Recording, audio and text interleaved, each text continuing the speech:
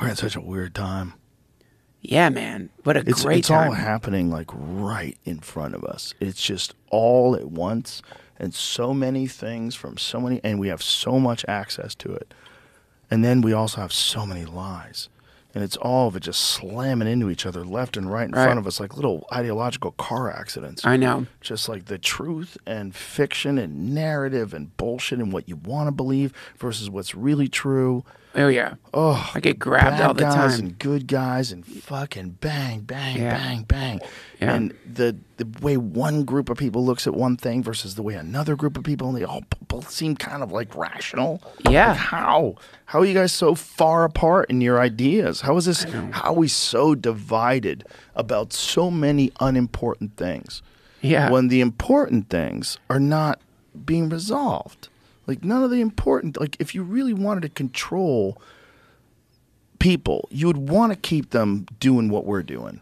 Just constantly arguing about the dumbest shit, the things that we can't, and having very little understanding of what you're really fucking passionate about. Right. And you just still yelling it out anyway. Yeah. I mean, yeah, you want to, and also you want to make them feel completely impotent and completely out of control and helpless. Yeah. And the only way you can do that is by again and again make them think that they are a limited, temporary, organic body that when it dies, it's dead forever. Make them feel like this is all there is, so you better fucking go for it. And going for it means grinding and hurting other people to get your fucking whatever it is you're looking for, because that's all you got anyway, man. Yeah. And you got to go. So if you keep the fixation on that paradigm, then yeah, you can probably control a shit ton of people. Well, that's what they liked about COVID. One of the things they liked about it was that they could control you. If they could get you to get vaccinated, if they can get you to do that, if they could force you to do a thing. That's a level of control they've never had over adults before. It's a new thing, you know, and if it's profitable and it's also this thing you're forcing people to do, boy, that gets sketchy. Boy, that gets sketchy. Well, yeah, I mean, but there's so many other. And it happened. Did you ever see the video of someone bitching about seatbelt laws?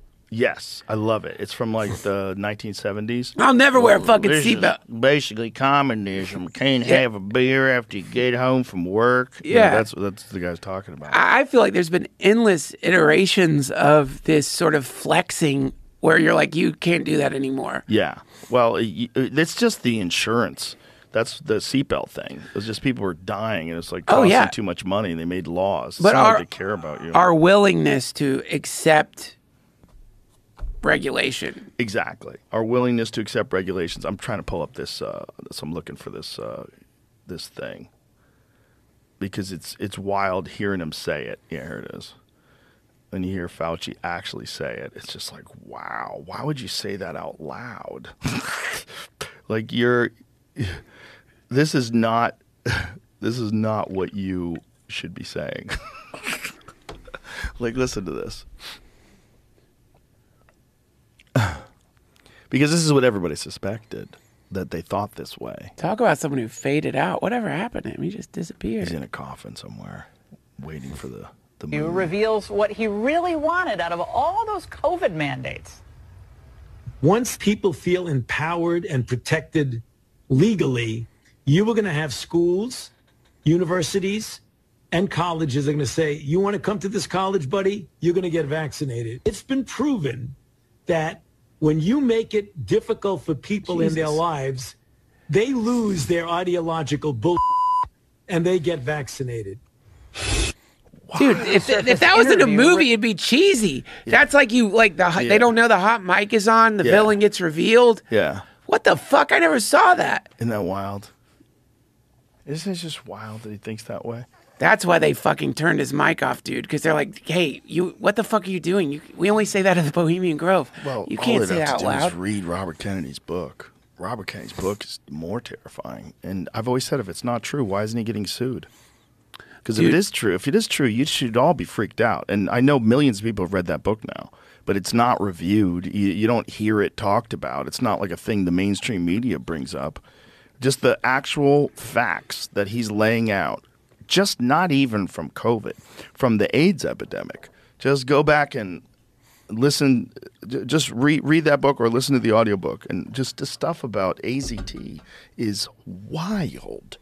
And using the same language. He was using it, the AZT is both safe and effective. Really? Using that same language for something that fucking killed people quicker than anything. Dude, if only they had been, I feel like if they'd been honest when they came out with the vaccine and been like, it's that's no way. There's no a way chance it's going to fuck you up. That's not what they do. They never do that. But then ever. if they'd done that, that's so, They can't start doing that, Duncan. They've never done that.